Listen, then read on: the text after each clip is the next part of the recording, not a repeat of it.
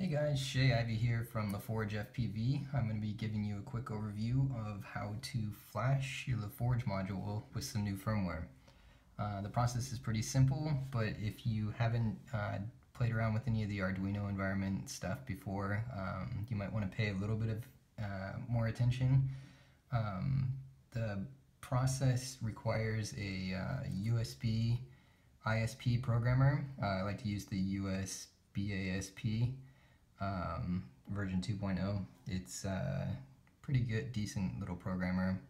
So it has a 10-pin cable coming out of it, and then you'll need to get a 6-pin adapter here.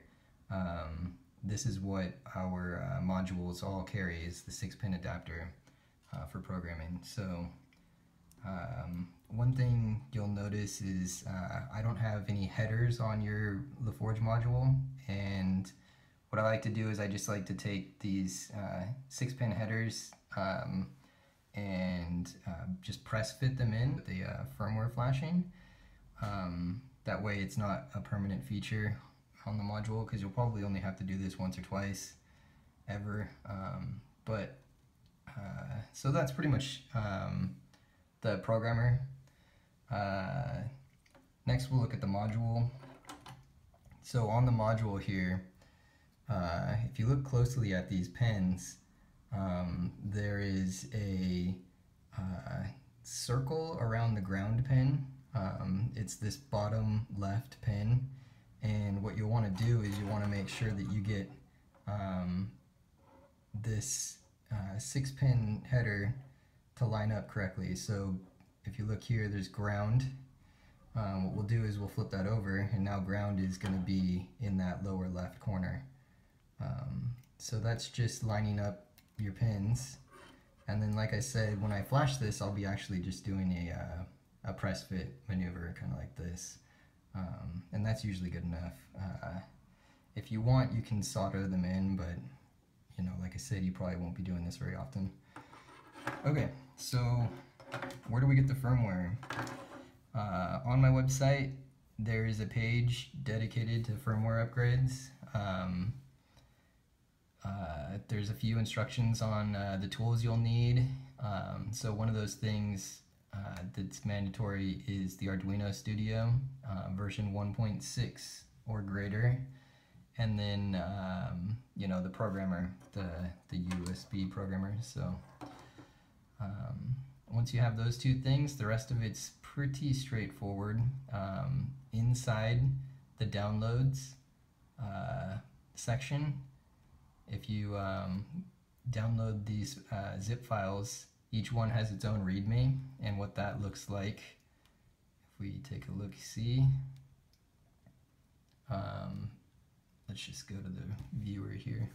So inside the README, we've got those same requirements that I mentioned on the website, and then 2 instruction sets, one for if you're on a Mac, and then one for if you're on Windows.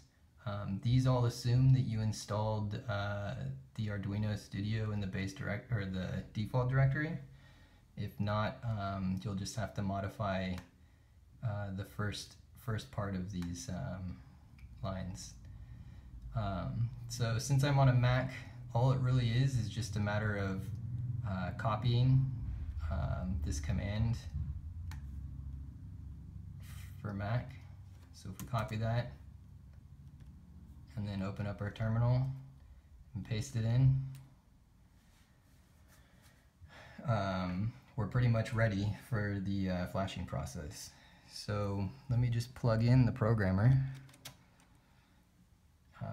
You should get a little LED on the programmer, just a red one letting you know that it's got power. And then the next part's just lining up the ground again, like I showed before. So you can see I'm just press fitting this in here, and I'm getting power. Okay, so from this point, all you really got to do is hit enter, and it should begin the flashing process. As you can see, there's a little progress bar letting you know that it's uploading. Takes probably around 8 to 18 seconds depending on your programmer and how it's set up. But once it's done, you've got the new firmware on the module, and you don't really have to do much else. One thing I'll note is that you will have to remove the module entirely from your goggles. You don't want it to be plugged into anything, including the diversity module. That's just to reduce the current draw on the programmer itself, and just makes it a little easier to not have to mess around with your goggles and whatnot. So that's pretty much the flashing process. Let me know if you have any questions in the comment section, and I'll see if I can answer them. All right, thanks.